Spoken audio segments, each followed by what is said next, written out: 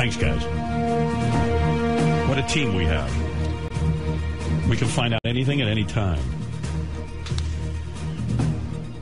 Gary came in during the commercial and confused the hell out of me. Why is that? I think my interview is at noon with Hannity, and I'm planning on going back to my office and sleeping a little bit. Yeah.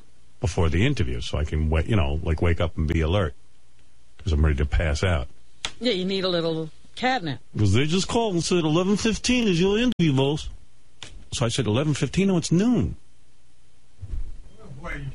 But is there any chance that truth could creep into one of your stories? You said it's 11:15. What am I lying about? I didn't say they just called.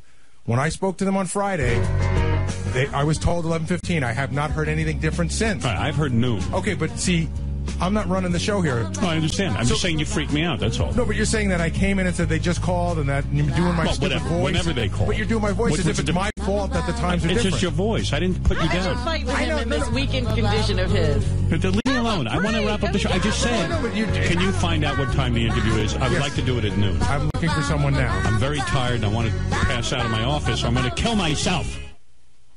What's the matter with you? This is a terrible time to argue with him. He argued with me all morning.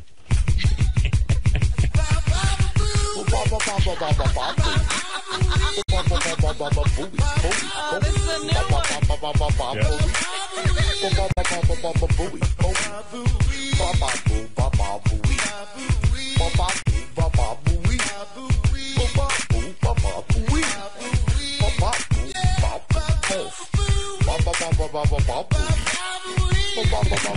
I like the Jamie Foxx part.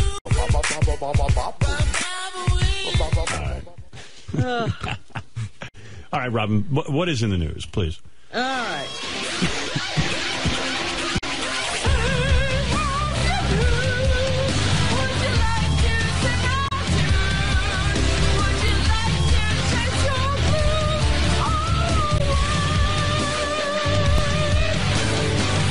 All right.